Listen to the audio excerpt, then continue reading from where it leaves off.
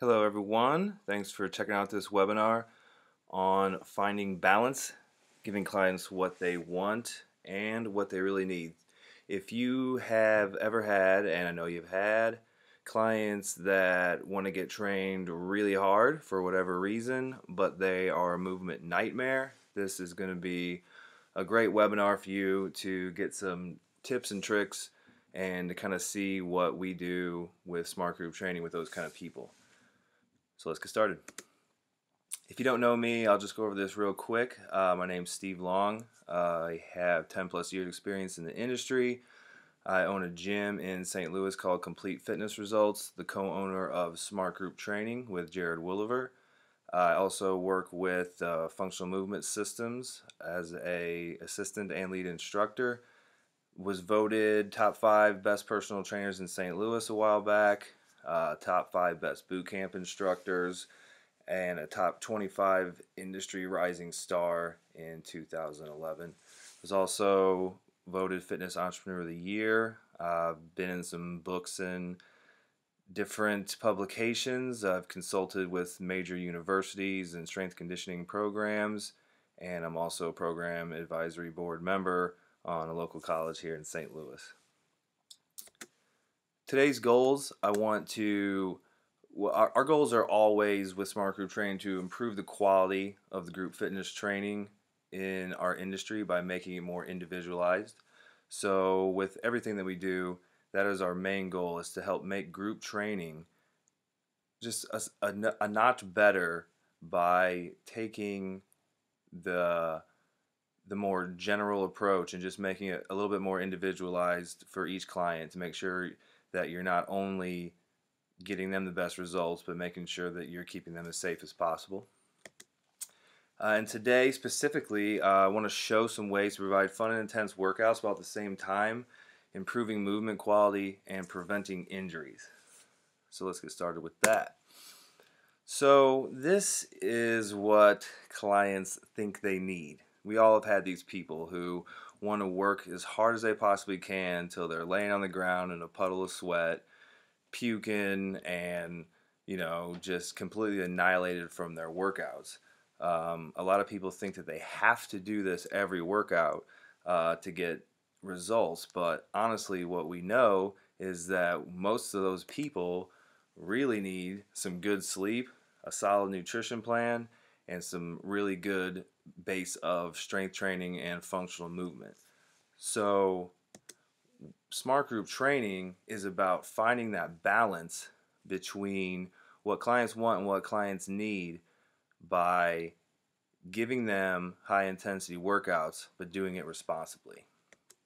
So in order to do that, the first thing that needs to be done is to make sure you're doing a movement screen before you train the client. That's definitely one of the most important parts of the system, is to make sure that we get a good idea of how the person moves, and that's how we're going to program design, is knowing how the person moves ahead of time. So getting a good screen is vital. And we use the functional movement screen because of the fact that it is a well-established system already. It's easy to learn, it's quick, you can easily do it in groups, there's a lot of research on it. It's just a really good standard in which to judge movement, that I think that everyone should kind of speak that language and we can all get on the same page with what movement looks like by using the functional movement screen. So we definitely use the movement screen as that first assessment that we take people through to see if we need to dig deeper. Sometimes we dig deeper with some more deeper assessments. Sometimes we refer out, but we definitely get a screen when they first come in, and that's how we're going to start making our decisions. So once we have a screen, we can basically determine which patterns we want to avoid.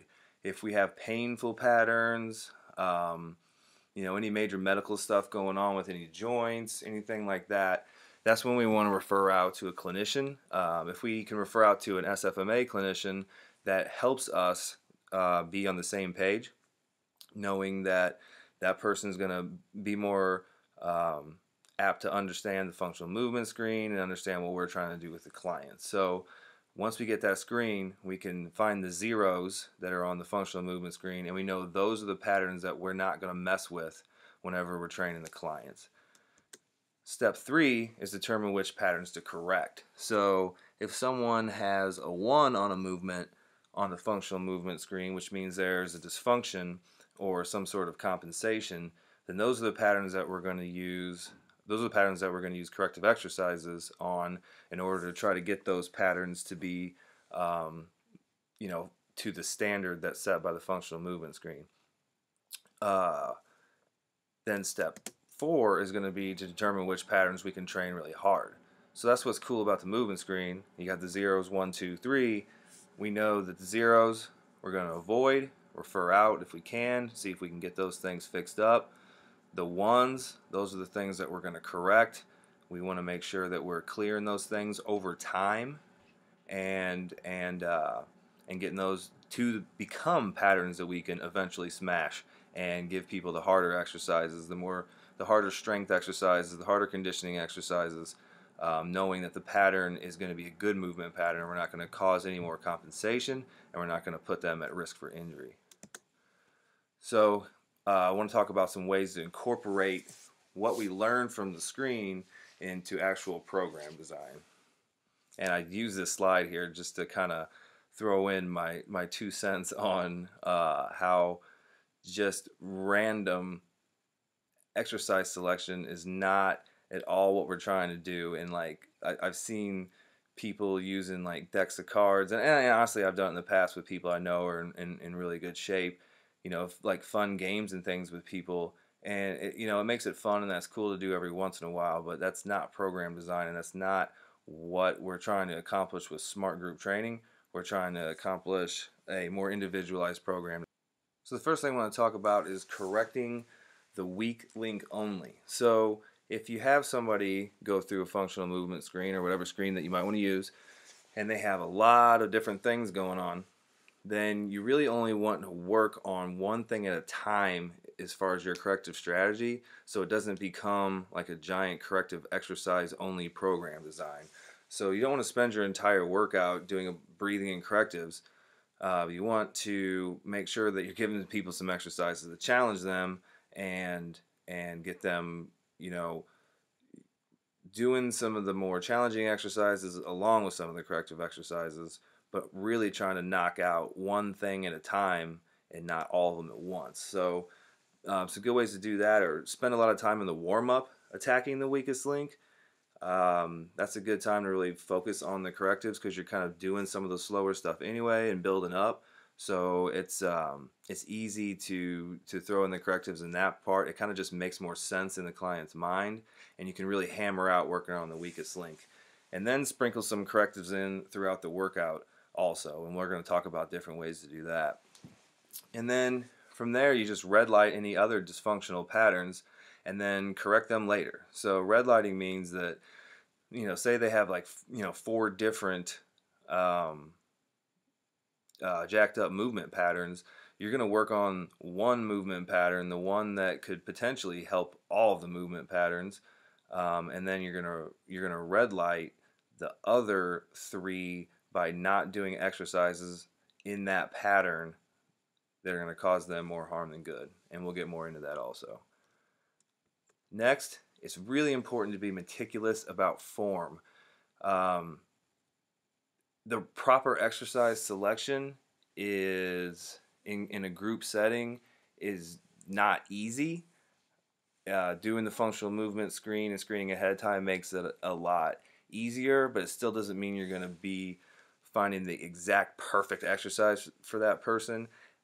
It could mean that you find the right exercise, but it still doesn't mean they're going to be perfect at the exercise. It means they can do it, but it doesn't mean they can do it well. They're still going to need to be coached, and you really need to just make sure that that's in the culture of your training and your group training, to be running around like a madman or woman correcting form as much as possible instead of just being a cheerleader. So there's a big difference between the plank at the top with the hips sagging and the plank at the bottom where the person is in a good aligned position and just making those little tweaks in a class setting or a large group setting or any group setting at all, where people go from coasting to feeling it. I mean, that's going to establish you as a great trainer, and you're just going to make sure you're getting the clients the best results. I mean, I don't think I need to talk too much on the benefits of making sure your clients are in good form, but being meticulous in a group setting is a must. Use alternates instead of correctives. So a lot of times we have the group workout or a template kind of pre-written of how we want it to go, and then we're going to either, we're going to avoid it, correct it, or train it. So we could come to a situation where we need to correct almost everything, but it doesn't mean that you can't just use an alternate instead. So in these pictures, there's the girl here on the left doing a bad squat. So if we have a squat station in a group setting, we could either A, find a squat that she could do, B, do a mobility or exercise to help fix her squat, or we could just completely do a different exercise and do like a deadlift, or we could do a conditioning exercise, something simple like ropes.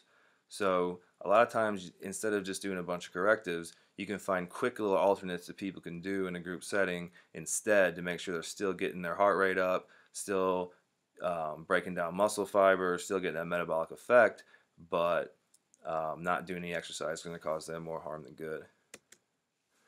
Another way we like to do it is by supersetting hard exercises with correctives. So I talked earlier about sprinkling correctives into the workout, and this is a really good way to do it, because you can find an exercise that is high intensity, and then during the recovery period you can just have them do a corrective for their weakest link. So that's a good way to make sure that they're maximizing their recovery and still getting in correctives at the same time. And then the same thing here applies. Sandwich high intensity exercises between simple exercises. So this would be like a tricep of putting like a really hard exercise in between two exercises that are a little bit easier. Same thing, increases the intensity but allows time to recover, allows for shorter rest periods, and it's a way to, how Brett Jones said this in a seminar that I was helping him on. He said sometimes you got to hide the broccoli in the fruit smoothie, and it's just kind of splicing in the correctives and kind of sneaking them in, and so that way they're doing the harder exercises and they're getting the effect of that, and then the correctives seem like it's more challenging. As long as they're recovered enough to do the corrective exercise as well, it makes it for a whole lot harder feel and a whole lot more intense exercise session for them. Smash the core. So a good way to train people hard that have a lot of dysfunctions is to really zero in on the core. So primitive patterns are a good way to do that, because they don't cause harm, they keep people sweaty, and they potentially correct things. So like for an example, crawling is a great exercise that is going to potentially give them good core stability, good reciprocal patterning, build up some other patterns. But at the same time, like bear crawling is extremely difficult, and people that want to get smashed they're definitely love to hate bear crawls. So that's a good one. A way to make some of these basic exercises harder, like dead bugs and bird dogs and things, is to hold the exercise and then cycle a breath at end range to increase the difficulty. And I have a video here of me doing a not so wonderful bird dog, but it shows a good example. So here's some of the bird dogs we see in a lot of classes. People just ripping through it, just going through the motions. But when you really get your form dialed in, you stabilize your core, you get in good positions, and then you hold it, and then right there taking a big diaphragmatic breath, and then exhaling and getting all the air out, and then holding before coming back to the position, that'll get people really shaking and really getting their core turned on, and it just makes the exercise a lot harder to them.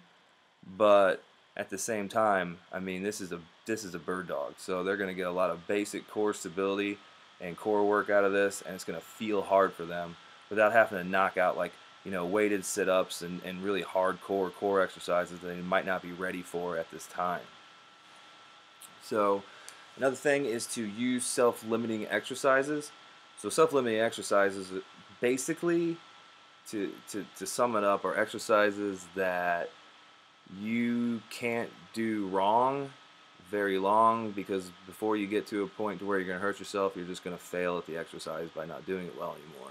So, for example, like bear crawls, you have minimal horrible form on those before the people just get tired. Jump rope, before you get bad form, you just get bad at jumping the rope hits your feet.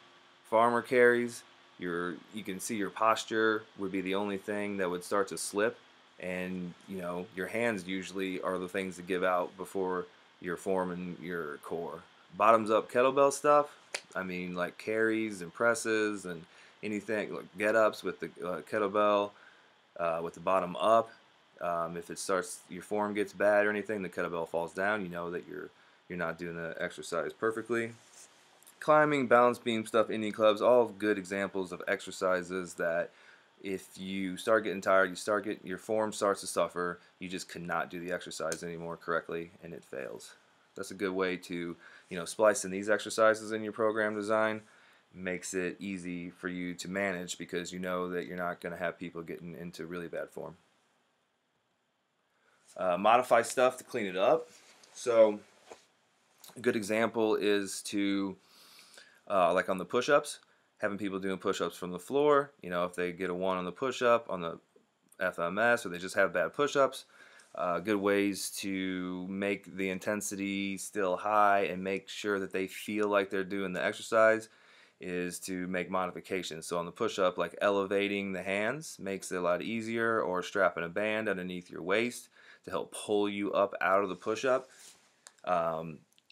Same thing with like chin-ups, the band assisted chin-ups or RNT squats, anything that assists the exercise to where it's still the exercise, but you just made it easier. So like core pre-engaged things. I mean, anything that you can do to where they still feel like they're doing the exercise, but it's just a small assist. It's going to help clean up their form. It's going to help keep the intensity high, and make sure that they're actually correcting that pattern all at the same time. So those simple modifications go a long way. And it's good to have those modifications built into your program design ahead of time. So like if you have a push-up station, that you're going to have different regressions and progressions on that station. So you'll have push-up, you'll have elevated push-up, band push-up, and then you might have like a harder version for people that are mastering the floor push-ups. Then for the people that have 1 on the movement screen, they're going to be doing the elevated or the band assisted, the modifications. The people that are 2s and 3s are going to either be knocking them out on the floor, or they're going to be doing like the Spider-Man push-ups or whatever. So that's how the screen ties back into the exercise selection. You'll know what exercise you should give them at that station based on their screen. Use finishers that are not complex movements. So snatches, jump squats are great, but not when you're tired. So we want to make sure that the complex movements are going to be more when people have the energy to do them correctly. And at the end, when we're really smashing people hard for that conditioning finisher, which, I mean, in a group class, if it's at all fat loss fitness related, I think finishers are a necessity, especially if you're doing a lot of corrective stuff. During the strength portion, you want to make sure that you're throwing down some hard finishers at the end so people can get that I just did a good workout feeling. They need to have that feeling, or they end up not coming back if that's their goal. So throwing in those finishers are a great way to do that. And things like rope, dynamic step ups, that's what we call that bob, jogging, running, whatever, jumping rope, airdyne bike, upper body running, which is just tall kneeling and moving your arms, elevated modifications, carries, sleds are a great way to get people smoked without a whole lot of bad form. Kneeling medicine ball slams, crawling, different Turkish get-up progressions, supine rope pulls where you're laying on your back and you're pulling a rope with like a heavy weight or like a heavy kettlebell or a sled at the end, and different rope pull progressions. Those are all exercises that are super simple exercises that are really hard to mess up your form, that you can do at a super high intensity and not jack anything up. So you want to make sure that you're doing those more simple exercises in the finisher because they're going to be really tired. And if they're really tired, you want to make sure they're not doing complex exercises so they don't end up hurting themselves. And we try to find alternates instead of correctives in the finisher. We don't want people doing correctives in the finisher. So that's definitely the time to find alternates or modifications.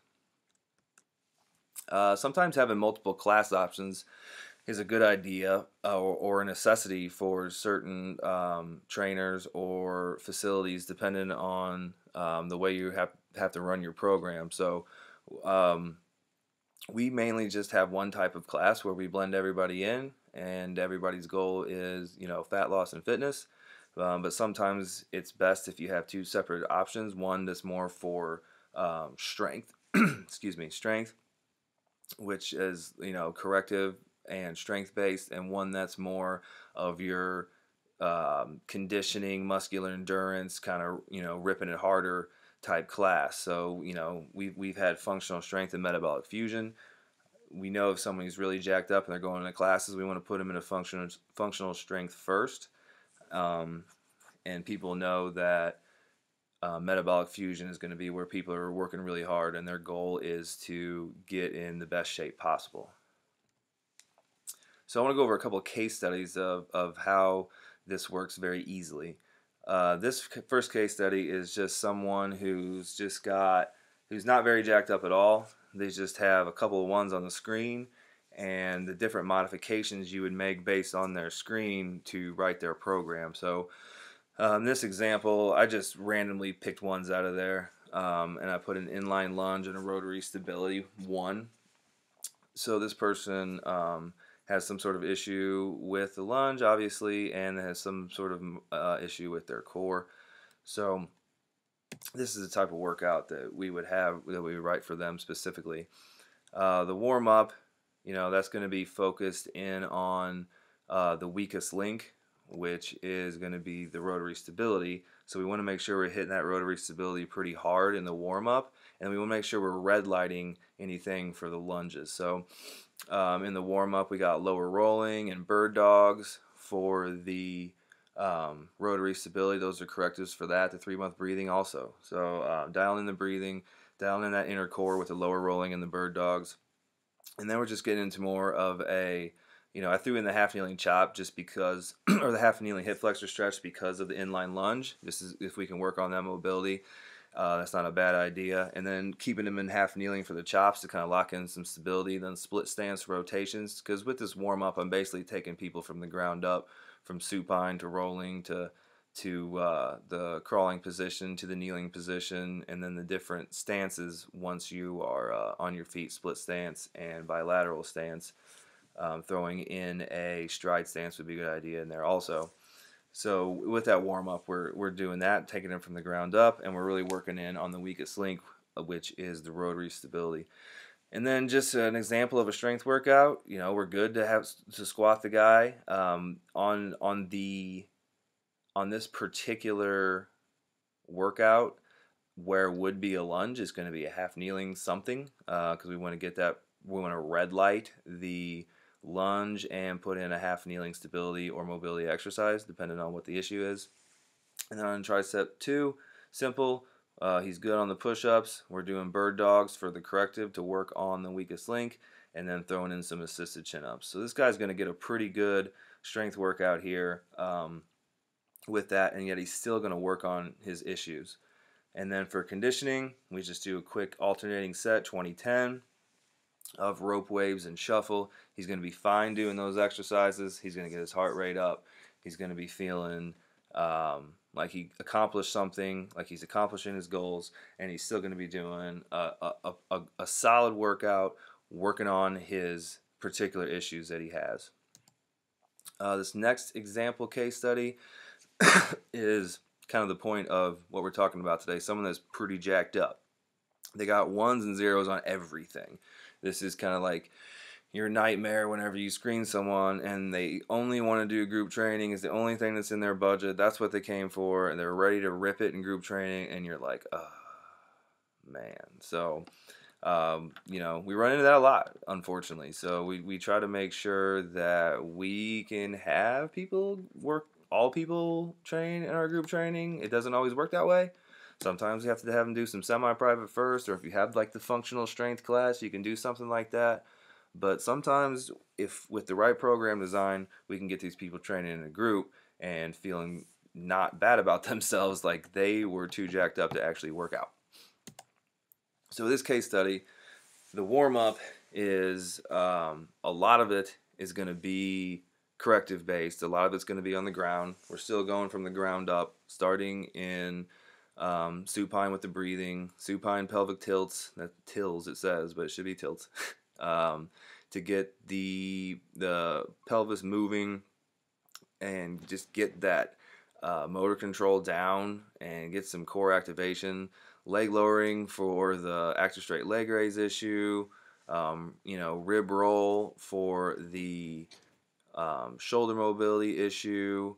Prone what's that back deer? That is an exercise for thoracic rotation and extension. So we're really working a lot more here on the mobility stuff with someone like that. And then we want to throw in some basic core stability in the warm-up with the bird dogs and half kneeling rotations. And then we're just going to continue to work on the leg raise pattern more with the toe touch progressions too, if that person has an issue touching their toes. And we want to get them up on their feet doing something, and a toe touch progression is a good corrective for them to get them up on their feet. So to get this person the most intense workout, even though they're completely jacked up, we're going to throw in some alternating sets here, where we're going to basically be supersetting an exercise that's a little bit harder with an exercise that's more corrective based. So a low box step up, as long as it's not a super high step, that person can get some good lower body strength or conditioning out of a low box step up. And then we're going to do a core engaged leg raise to work on that leg raise pattern. And then the second alternating set, something simple like a band row, is hard to mess up. If maybe a limited range of motion, and then bird dog legs to superset with that. So, we're not having a whole bunch of rest in between these exercises, so just going through like the row and the bird dog, the row and the bird dog, the row and the bird dog without a whole lot of rest. You're not doing anything that's going to cause that client more harm than good, and you're actually starting to kind of work on some basic stability there. And then the third one, we're going to smash the core. With some basic stuff though, and this is a good time to smash the core, good time to cycle those breaths with dead bugs. You can reach the legs out, cycle that breath, bring it back in. That smashes the core pretty hard. And then bear crawl, which is that primitive pattern that builds, like I said earlier, builds up those primitive patterns, smashes the core and smashes them at the same time, as far as the feeling of like they just got their butt kicked, because bear crawls are hard. Then for conditioning, step overs, so just like a lateral step over on a low box real quick, and then kneeling waves, rope waves, with just like one strand of the rope instead of both at the same time, assuming this person's deconditioned. So that's a pretty simple workout. I mean, there's not a whole lot of stuff you can mess up in this workout, but at the same time, if you're limiting the rest in between sets, if someone is wanting to work out real hard, this can be a pretty tough workout for someone that is completely jacked up, and they're still going to get a lot of benefit as far as fixing that stuff that's jacked up. So you're getting the best of both worlds here, and you're not doing anything that's going to cause them more harm than good. And here's an example of like a group training workout and how we would make modifications for people instead of like a completely individualized program design. So we have the red, yellow, green alternate boxes here set up. So basically, if someone had a 1 on the functional movement screen, they would automatically go into the red box on this, and we would need to correct it. Or they would shoot over all the way to the right and go into the alternate box and do an alternate, as long as they don't have a 1 for whatever is in the alternate box. But the alternate box literally could be anything that we want it to be. It's just that we're trying to kind of predetermine what we want this workout to look like ahead of time, and then we make the modifications based on the needs of the client. So if someone is good to squat, we got a single arm kettlebell front squat, or if they're just learning how to squat, we're going to have them doing the goblet squats. If they have a 1 on the squat on the movement screen, we're either going to have them do like a heels elevated goblet to get around any issues they have so they can be squatting, or we're going to do a mobility exercise to try to work on the squat. It really depends on the client's needs and the client's goals and how hard they want to work out. If they want to work on their stuff, then you give them the mobility stuff. If they're trying to lose 20 pounds in some time in a short time frame for a specific event, or they're trying to gain muscle, or they're trying to get in shape for some sort of specific event, then you might want to give them alternates. So if they can do a split squat at that station because their lunge is good, or a step up, then we're good to go with that too in a group situation. Then next we have suspended row. If their form's horrible, or they have a 1 on the shoulder mobility, then you could either give them a shoulder mobility exercise. You could drop it down to a simple exercise like a band row. Another thing you could do is an alternate in that position. Single leg glute bridge. There's not a whole lot of red lights for single leg glute bridge. It's a very basic foundational exercise that most people can do. If there was any issue with that, you would just find an alternate. Then we're going to throw in rope waves.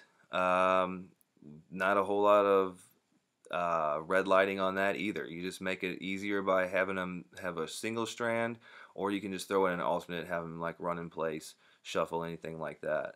And then the last exercise is mountain climber. So if someone doesn't have the core stability because they have a 1 on the trunk stability push-up or the rotary stability, then we might want to drop them down to an elevated simple. I mean, they're still getting a lot of the benefits of the mountain climber. We're just going to put them in position to where they can have good control of their core while they're doing it, and good control of their scapula, their cervical spine, and everything. We want good form while they're doing it, and we'll just elevate them until we find that the form they can do it well in, and then let them do it. They're just going to do it a little bit slower and controlled. Sometimes we just want to give them an alternate that they can do something, and we'll have them do lateral bounding. Sometimes it's real quick little bounds if someone, we don't want them doing power stuff, and sometimes it might be longer bounds too. So we just make the tweaks based on whatever someone has on the screen in that workout. And we can do that very easily just by color coding the functional movement screen and giving them bracelets to wear on their wrists that correspond to any ones that they would have on the screen. So for example, if someone had a 1 on the squat, we would give them a purple bracelet. And so when they come to the squat station, we would say, if you have a purple bracelet, go ahead and do the heels elevated or do your squat corrective. And if you're not, we'll just go ahead and start with a goblet squat and work our way into 1-arm kettlebell squats. So, quick summary. People think they need to be smashed, but really they need moderate intensity exercise and a little bit less stress. So we want to give them some hardcore workouts, and we also want to make sure we're educating them on recovery. If you're not assessing, you're guessing. So all of this was made possible by doing the screen ahead of time. Without the screen, it's just kind of, it's sloppy. Only correct the weakest link. You don't want to spend your whole time correcting every single thing they have going on. Work on one thing, and then use alternates for the other stuff. Make sure you're doing red lighting. Be meticulous on form. That goes without saying, but I'm going to say it anyway. Use alternates instead of correctives at times. Sometimes you're going to want to use the correctives. Sometimes you're going to want to use an alternate. You're going to have to use your best judgment on that based upon the client's needs and desires. Superset hard exercises with correctives. It's a great way to squeeze in correctives after hard exercise to make sure people are getting the best of both worlds. Hide the broccoli in the fruit smoothie, so sandwich in harder exercises in between more simple exercises. Smash the core and use breath cycling to make it even harder and more effective. Use self-limiting exercises to make sure people can't go into bad form. Modify exercises to simplify them, so things like elevating the push-ups, using the band assist. use finishers that have exercises that are easy to do but make you sweaty and tired, because people want to get sweaty and tired. They relate that to um, to a good workout, and we want to make sure that they get that, but we want to make sure they're doing it responsibly. So making sure you're not doing complex exercises in the finishers, but simple things that get you tired and make sure that you're getting some good conditioning in. And sometimes you may have to have multiple class options, and if that works for your particular situation, that's cool either way. And then some final thoughts. You cannot make things up as you go. You have to have a plan. You have to have a system in place. You have to have this kind of thought out ahead of time in order to make it work. The screen and the systems are what make this possible. So make sure that you have a good system.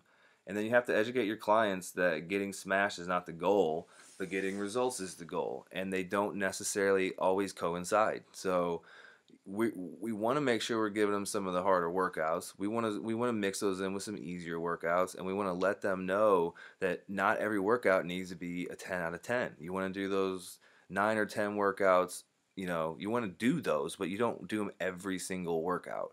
And we all know this, but our clients don't know this, and we have to tell them more than once. So it needs to be a part of your education to your clients, letting them know that number one, you can't smash the bad patterns no matter what.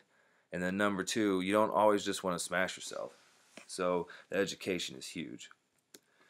For more information on us or our program design or our systems, you can check out our website, smartgrouptraining.com. We have a product called the Smart Group Training System, which is basically how to incorporate the functional movement screen into group training.